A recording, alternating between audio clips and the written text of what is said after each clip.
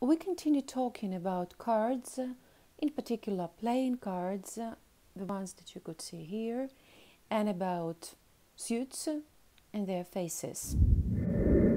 In fact, what we call faces didn't appear on cards until 16th century. And faces meant that you could see on a card a portrait of a person who belonged to aristocracy, or it was a legendary hero or a goddess from myths and legends. The researchers believe that the hierarchy of cards didn't depend only on suits, here you see spades, but it also depended what person, what character, what archetype was represented by the card and its face. And we begin with the mightiest. This is the King of Spades.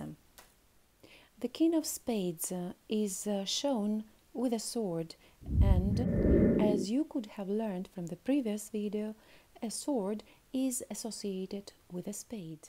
So, King of Spades is generally believed to represent King David, a character from the Bible, though some researchers doubt that it was a real person. To understand why exactly spades, and namely King David, are shown on the mightiest card, we need to understand that in ancient times, sword was associated with protection.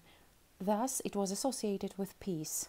And peace in that sense that evil forces or enemies will not be able to attack, harm, hurt or kill, or devastate territory. For exactly this reason, a nation or a country needs to have a so-called perfect, wise leader. Nowadays, this is a function of a president who normally is the commander-in-chief, who is responsible for unity of the territory and protection of interests. And King David, who is represented on the King of Spades card, was exactly such a leader, a perfect leader. From Hebrew, David is translated like beloved, and he was considered to be the beloved son of God.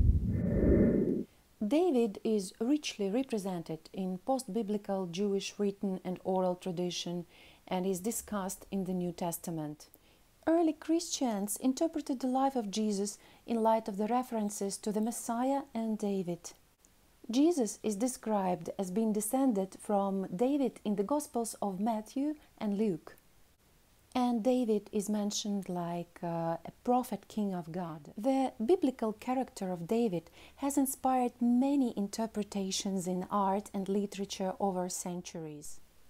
For instance, here is the painting by Caravaggio called David with the Head of Goliath. And Goliath was an evil giant who was beheaded by King David.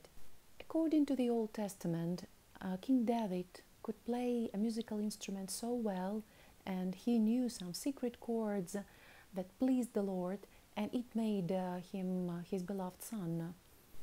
The secret chord is also the name of the book by Geraldine Brooks, the winner of the Pulitzer Prize. And in this novel, she tells us about the life of King David.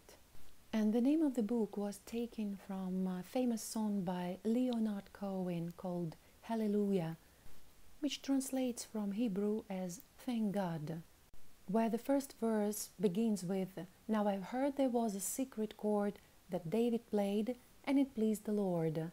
And you definitely heard this song in a famous Shrek cartoon. If you don't remember that, I do recommend you to find it here on YouTube. There is another reference to King David's life in this song. It goes, "You saw her bathing on the roof, her beauty and the moonlight overthrew you," which sends us back to the story of how King David met his beloved wife, who gave birth to their son Solomon, who took after his father, who ruled the country after David, and was believed to be a very wise king. So, this is a short story hidden behind a face of King of Spades. See you soon.